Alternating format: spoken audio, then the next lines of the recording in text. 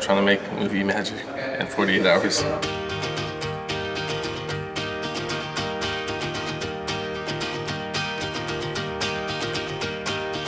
Inner-City Flmmakers is a way to help low-income and minority youth advance their careers. It's not just about filmmaking, it's about life. We're about to embark on a journey to make this film happen within 48 hours from 10 minutes from now. Fantasy? Yeah. Toilet paper. The idea is to have kids challenged. So where are we at? Fantasy, old-fashioned phone, toilet paper, And naked people. Naked people. Yep. Basically, we were working around our location. We have a white room, an Italian church, and we're thinking of centering our story around the confession box, as in like demonic priests, maybe him being a psychopath. The sins just keep building up and they get more extreme. And then at the end, we find out that he's been talking to himself the entire time. The toilet paper? If we have like a mummy wrapped in toilet paper and he's the one that kills people.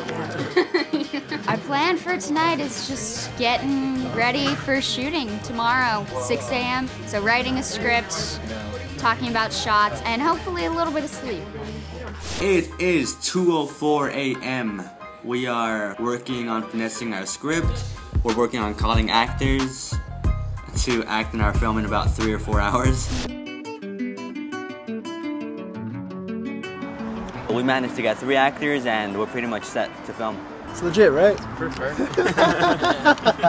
Alex came on board last minute. We had a producer, an AD, and the entire crew, but no one had stepped up to direct the film yet. And instead of being a PA, he ended up being the director of the film. I love the creativity. I love writing stories. I've always been able to make up stories in my head, and now I get the chance to express it. I personally want to be a camera operator. That's like my lifelong dream. Ever since, I don't know, I was a little kid and just saw movies and I was like, wow, that was really cool. As a kid growing up in a bad part of town and bad environment, movies were my escape. It opened up my eyes to a whole new world. Shooting has been going great. There has been a couple of setbacks along the way, including locations being canceled, locations being rescheduled, actors canceling, crew members canceling. So, you know, nothing big. Coffee didn't even get here until halfway through all those problems. Right now we're just trying to prep our scene since her boyfriend dropped out. I guess I'm the boyfriend now. That's like you're so tired that you're awake. I think our biggest challenge was just getting the story down. When we have like 6 and 7 great minds, we were gonna clash, and at first it was just very frustrating writing that script. But once we all decided that everyone has to do just their part, that was the best way to go. It is Sunday morning. We finished shooting last night, and we are all recuperating.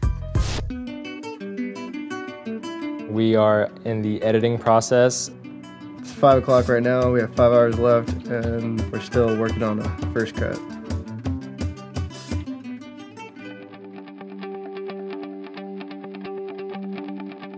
"48 hours later, we did it. And even if we end up not winning, we made something beautiful. I'm so incredibly proud of our crew for putting in so much work. I mean, this is my second family, you know? Of course. That's love right there. Inner-City Flmmakers gave me a creative outlet, let me be in charge of people, let me write my own stories, and it just made me a lot happier. It literally just like made my passion just grow for film so much more. Like I eat and breathe and just dream it now. This is what we love to do, no matter how difficult or stressing this might be. It's a learning experience. If you love what you do, you'll do anything to make it happen. Yeah. And that's why we're still standing here. Either that or we're totally insane. I think it's a little bit of both. There you go.